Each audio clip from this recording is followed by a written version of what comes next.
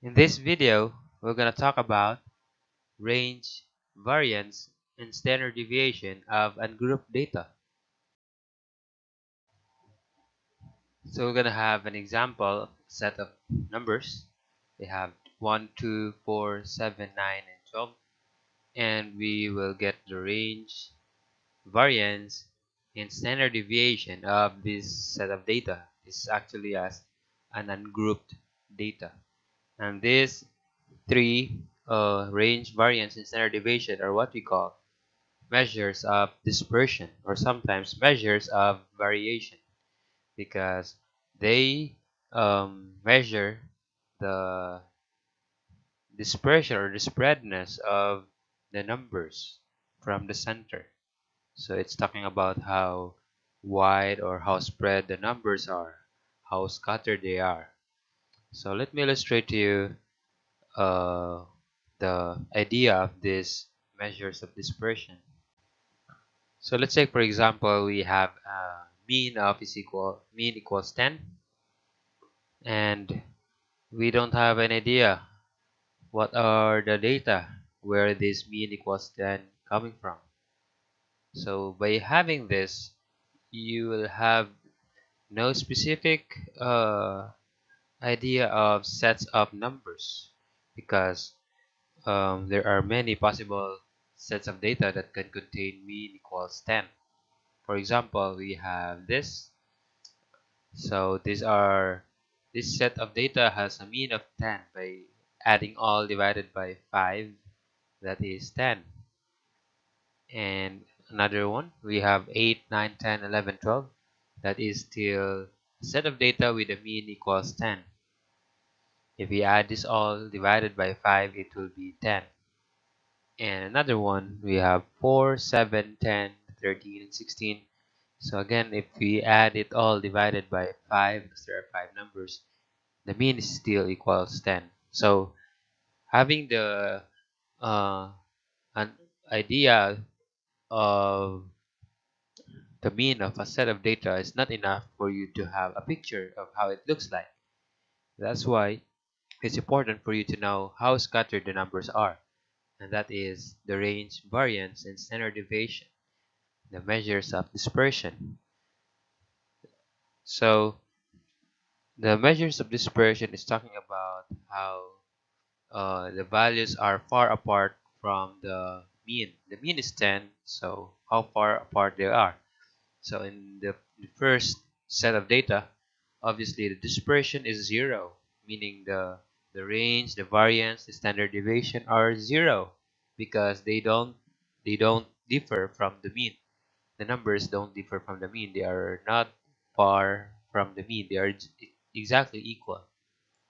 While the remaining two sets of data, so these are not the same as the mean, so the standard deviation and the range and the variance are not equal to 0. We don't know yet how much is the value because there's a formula to follow, but we are sure that the third one, the 4, 7, 10, 13, 16, has a higher dispersion value compared to the set of data in the middle because it is more spread and the numbers are farther from the mean compared to the second one, the 8, 9, 10, 11, 12. So that's the idea of measures of dispersion. And let me show you now how to solve this and what's the formula involved. So let's have the example again, and then we're gonna compute first the range. So what is a range? So range is the rough estimation of dispersion. So if we say rough, then that means it will just give you an idea of how dispersed the numbers are, but uh, not near from the exact value of its spreadness. So let's say, for example, if we are in a large crowd and you want to know the estimation of the audience or a crowd, then you can just say there are hundred thousands of people. So that's an example of a rough estimation. It's just the same idea as the range. So you're just giving a very uh, unreliable, I would say unreliable uh, number for dispersion, but at least it will give you an idea. But you cannot rely on it because it's just a rough estimation. So here's the formula for range. So we have R for range, which is equal to highest minus lowest, or highest value minus lowest value. So it's equal to the highest value in this data is 12 and the lowest is 1. So we subtract 12 minus 1, then the range is equal to 11. So that's how simple it is to find the range. So we're gonna use the same example. We have 1, 2, 4, 7, 9, and 12. And we're gonna find variance.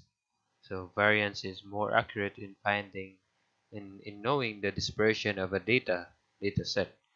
So this is more accurate in knowing how spread the data are, how far the values from the mean. And so we use this formula. So this is the symbol for variance, the S squared.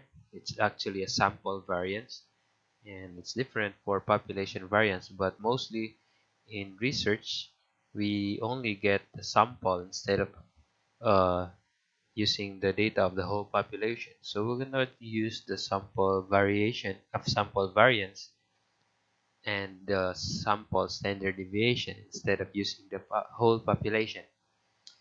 So sample variance, or S squared, is equal to, so the sum of the square of x minus mean. So because variance is actually the sum of the square difference from the mean. So, and then divided by n minus 1. So n is the number of data uh, given. So here it's 6, so it's gonna be 6 minus 1. And then we also have standard deviation. So standard deviation is denoted by S, which is actually equal to just the square root of the variance.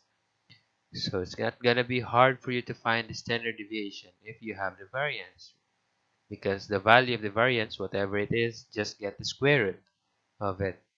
So you don't need to repeat the same procedure because the standard deviation and the variance are having similar formula. It just differs on the square root. And another formula that we needed for to solve for the dispersion value is the mean, because as you can see in the formula, it contains mean, x minus mean. So that means we need to find the value of the mean. And the formula, let's remember the formula of the mean, which is equal to sum of the values divided by the number of values. So we're going to add all 6 numbers divided by how many numbers there are, which is 6. So let's solve for the mean of this data set, which is mean is equal to, so we're going to add all, it's 35. We add all 1 plus 2 plus 4 plus 7 plus 9 plus 12, it's 35, divided by how many values are there. So it's 6. So 35 divided by 6, so it's approximately 5.83. So it's actually 83333 and so on. So round up to 2 decimal places, that's approximately 5.83. And that's the value that we needed to find variance and standard deviation. So let's continue with solving the measures of dispersion. So this is what you're going to do first to align the given set of data vertically, and we will name it x. So the given values are what you call x. So we have 1, 2, 4, 7, 9, and 12. So as you can see, it's arranged from smallest to biggest, from top to bottom, but it's not necessary. So you can just put the numbers whatever is the given. You may not arrange them in order. It's not necessary.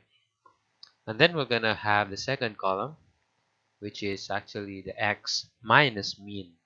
So x minus mean, that means this column is we're gonna subtract the value of x with the mean, which mean is 5.83.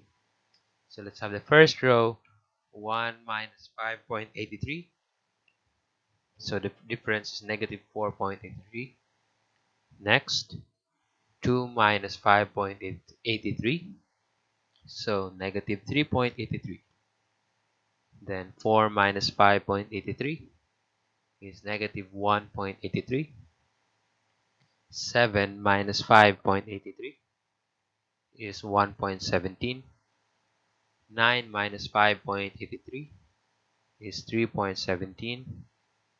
12 minus 5.83 is 6.17. So that's how you get the x minus mean column.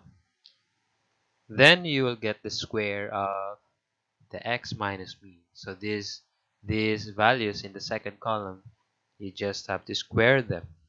So when squaring a negative number, the result will be positive because negative times negative is positive.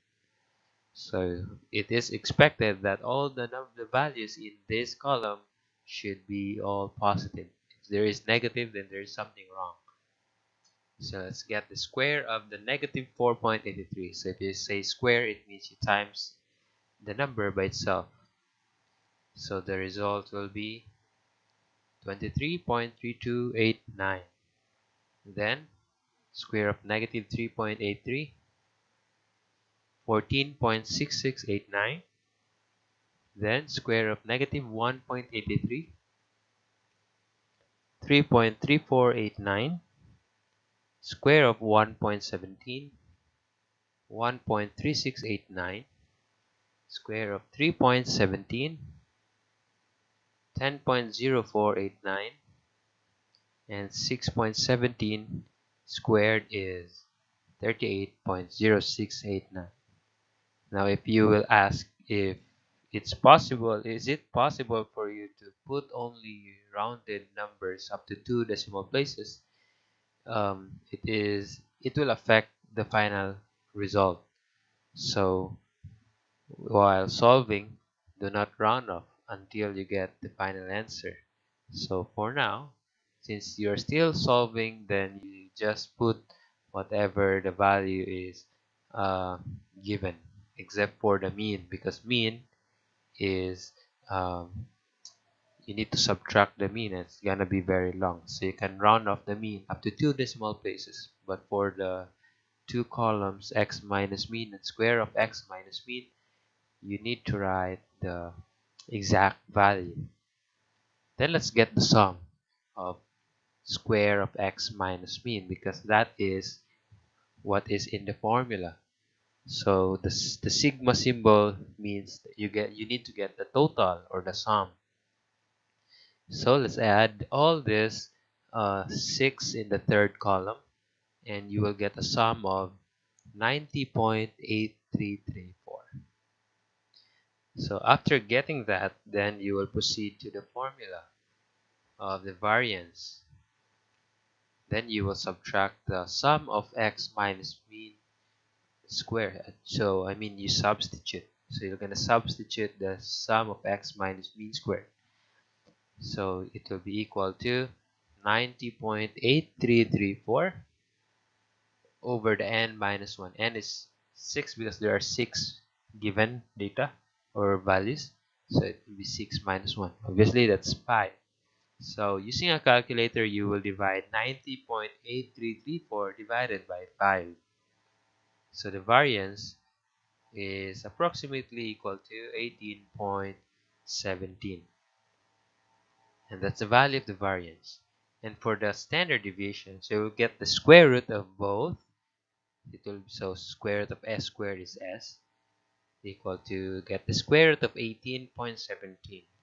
Or you may get the square root of the original fraction, the 90.8334 over 6 minus 1. You can get the square root of that.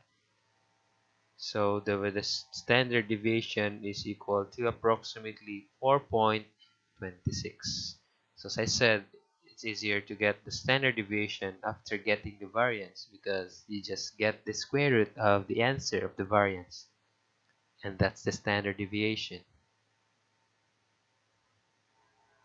Thanks for watching, and I hope you have learned from this video. Please support my channel by pressing the subscribe button.